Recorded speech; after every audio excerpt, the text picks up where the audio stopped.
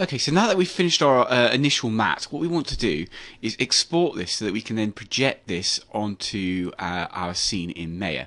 So to export it, what we want to do is just make sure that we don't actually have this guide wire mesh visible. So turn that off, okay, or just make it invisible, and then all you need to do is save it as a TIFF. So just go File, Save as TIFF. The only thing I would say on this is when you save as TIFF, you want to make sure you turn alpha channels off. So make sure that's turned off, and then go Save.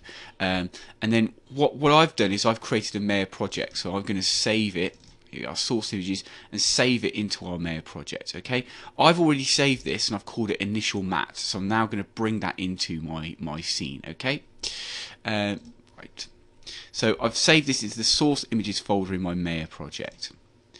Okay, now what I want to do is project this onto our scene. So what I'm going to do is just go into my perspective view just to make things a little bit easier. And what I want to do is create another render layer here. So I've got my master layer, there's my wireframe. Let's create another render layer. So I'm going to select everything, create a render layer. You have to select things before you create a render layer, otherwise those objects won't be included in the render layer. Okay, I'll call this projection or projected. Okay. Then what I want to do is, again, I'm going to select everything here and I'm going to go Assign New Material, okay? And I'm going to create a Lambert shader here, okay? And that's created a new material. To access that material, I want to right click and just go Material Attributes. And this is the Lambert shader I've created, okay? And I'm going to rename this. I'll rename it, I'll call it Building Mat. Okay, just to say that it is the material for the main sort of buildings here. Okay. Now what we're going to do is I want the projection to project onto I want it to affect the color attribute here. So I'm going to click on this icon here to put some color onto our materials. And then what I want to do is, normally if we were doing a UV texture, we would just select a file, click File, and then obviously select the file that we want. Now what I want to do here is right click on the file, okay, and you'll see that Create as Texture, that's the normal option that we'd have, but there's another option here called Create as Projection, and I want to select that one. So it's going to apply colour to our model in the normal way, but it's going to project it onto the model instead, okay. Now what we've got is we can see here we've got our projection, okay, and I want to change that to perspective. So we're rendering that's being so the material will be projected from the perspective of a particular camera. So we select perspective, and then by selecting perspective, what you'll see is when we go into this option here, the camera projection attributes, it's going to allow us to select a camera to project from. Okay, so here's our projection camera. Okay, which this is the camera that we're projecting from. I've called it projection. So these are all different cameras. And then what I want to do is, and now what I want to do is select the image that we're going to project onto it. So here we have image, and remember we exported it as initial mat, didn't we? Okay, so I'm going to go into here, click on that icon to select an image, and it was initial mat that we'd actually exported here. Let's go see that. There's our mat here. There. Let's go open. Give it a moment. Okay, and now you can see it's projecting it onto our model. Okay, and then what we can do is, it looks like, you know, it's completely wrong and isn't working, but actually if we look at it from the camera perspective, so the perspective of our camera 1, you can see that it is almost fitting. Now there's a slight issue here. What I need to do is I need to go back into my projection. So to access the actual settings for this projection, what you want to do is go into Hypershade.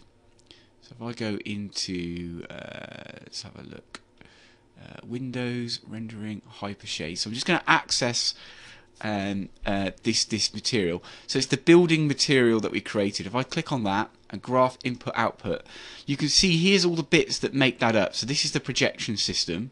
that's the camera that's going into the projection system, and this is the file that's going into it, and then also that's being projected onto the color attribute of this material. So you can see you can access all the elements of the projection here. You can change the file, change the camera, etc. Okay, but really the main thing you're looking at is this node here, projection here. And what we want to do, if I just move this down, you can see the building. If I just turn on the wireframe for a moment, you see the building and this stuff isn't quite lining up. And the reason for that is what we're doing at the moment is we're matching the film gate, okay, of the camera. And remember, what we're actually working to is the wireframe that we actually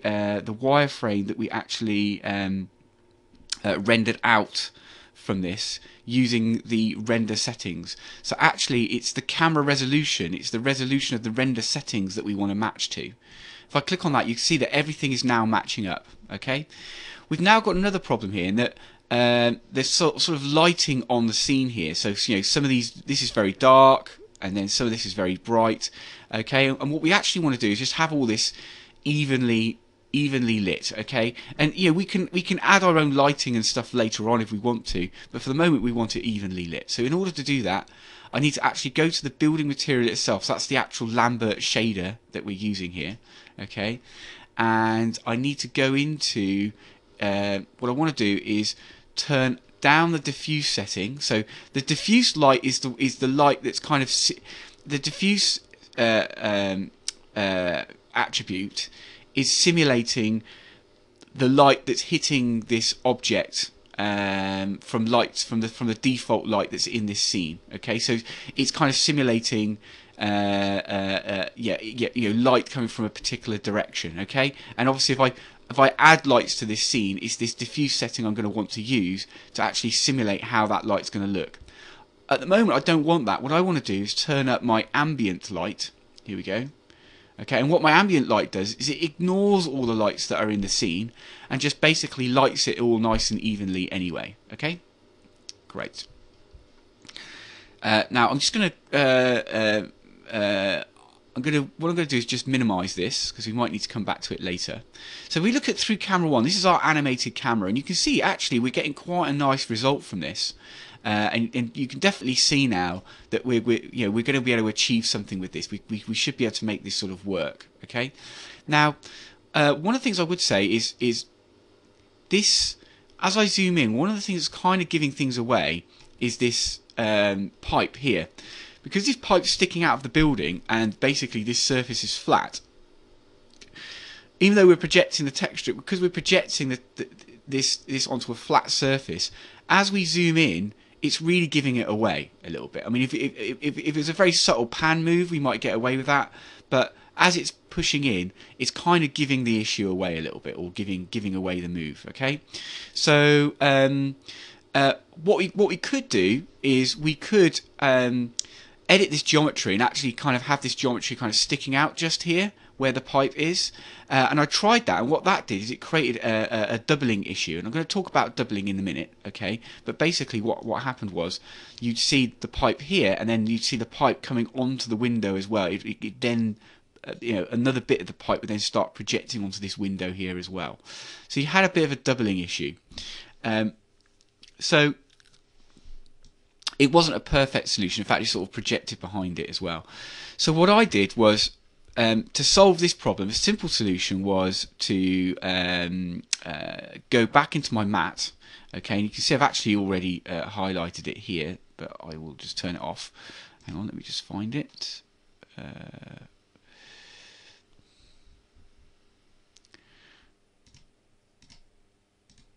Here we go. So what I did is I created a patch here. So I just basically copied this bit here and created a patch to kind of cover that there. Okay. All right. And I've exported that as projection version 5. Okay. So I'm just going to go back into Maya, and then what I'm going to do is in my hypershade now. So bring that back up. There we go. And I'm going to go to File, and then just obviously just change this file to projection version 4. So that's with this little patch that we've added on here. That's the only change to that. Okay, let's open that up, and you can see that that's nicely solved that particular problem. Okay, great. Now, doubling, we've got this issue of doubling somewhere else as well, and this gives me an opportunity to really kind of show you what the problem is. So if we look at this bridge, as we push in, as the camera pushes in here, you can see that it sort of reveals another copy of this building. Okay, so what's actually happening here is, if I go to the perspective view, I don't know whether this will work out, but if we go to the perspective view, what's happening is the image is being projected onto this building, and as we push in, okay, what we can actually see is the image is also being projected through this building onto this bridge. Okay, now where we start, which is from the same position as the actual projection, it's not a problem, but as we push in, it kind of starts to reveal where we've actually projected this building, the image of this building, onto this bridge as well. Okay, so let's just go back to the camera perspective, and that's called doubling, and that's quite a common problem that occurs with using this type of technique. Now there's two solutions we can go for. Okay, one solution is we create a separate image to project onto this bridge. So basically what we'll do is create a separate material for this bridge, and it'll use exactly the same kind of projection setup, but it'll just be projecting a different image. Okay, so it'll be a Lambert, it'll project from the same camera, but it will just use but it will just be projecting a different image. Okay, and what we could do there is simply in Photoshop, if I turn off all these other elements in Photoshop, so we just keep the bridge here, what I could then do is use patches to paint this bridge and make it larger. Okay, and in fact you will actually spot that I've kind of already done that, because in the original photo the bridge sort of stopped about here. Okay, and I've already actually done that, painted extra parts of the bridge in this to kind of cover that extra area, and then obviously I would then literally just project just this image onto the bridge. Okay, let's get rid of this path as well, although that wouldn't cause us a problem because that's not part of the image. Well, that's not going to be projected on the bridge. So this would be the bit that would be projected onto the bridge. Okay, so that's one way of doing it, is projecting separate images. Another approach is actually set up, you don't have to project the entire map from the same projection camera. We can set up different projection cameras as well. So it might be that I put a projection camera, facing from a different angle and project on this to get a better result. Okay, so there's a number of there's two options you can reach for: A, projecting the images separately; B, actually having using separate camera projectors. Obviously, if you use a separate camera projector, you're going to have to go through that whole process of generating the wireframe and building a brand new mat for that particular to be projected from that particular perspective.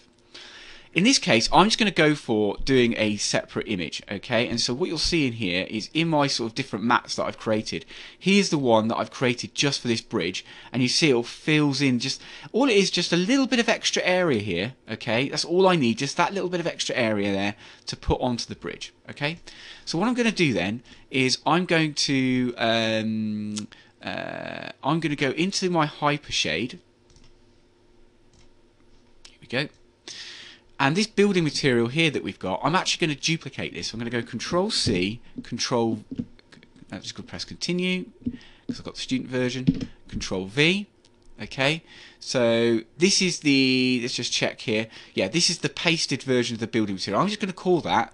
So this is going to be our bridge material. So I'm going to call it bridge material. Bridge material. Great. Okay. Oh, let's do that correctly. Yeah, bridge material. Okay, so that's called bridge material. And then what we're going to do is, and then what I want to do is, at the moment, and this is just an area of confusion here. At the moment, you might think, well, I've got the bridge material selected, so obviously I'm looking at all the bridge, all the nodes that make up that bridge material. Well, actually, that's not the case. You're still looking at the nodes that make up this building material. You can see, indeed, here it is, building material. Okay. So to see the nodes that make up that bridge material, you need to click on it and then click on Graph Input Outputs, and you'll see that here we are. And it's basically copied all the elements that make that up. Okay. And obviously what we can do here now that we're highlighting the network that makes this bridge material, we can actually go into here, or onto the File node here, and then just change that to the material that we created specifically for the bridge. So here we are, Projection Bridge.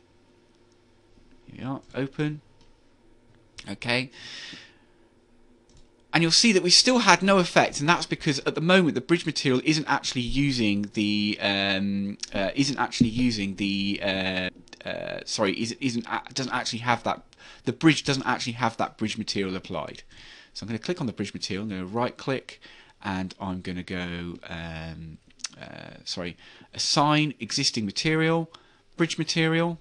Okay, and you can see, just give it a moment. There we are, and you can see now it's what it's done is projected that new material. It's a very subtle change, okay, but you'll see now that it's projected that material, we don't have that doubling issue. That's removed that doubling issue. Okay, so effectively in Photoshop, all I'm doing is kind of making sure, if I bring the building on here, is you can see I'm just creating that overlap. There's just that little bit of overlap there, and then exporting in the image separately and projecting it separately has allowed us to kind of resolve that problem. And that is quite a powerful technique for sort of resolving the doubling issue. Now, when we're in, and that's quite a powerful technique for resolving the doubling issue. So that's projecting your materials onto a geometry in Maya.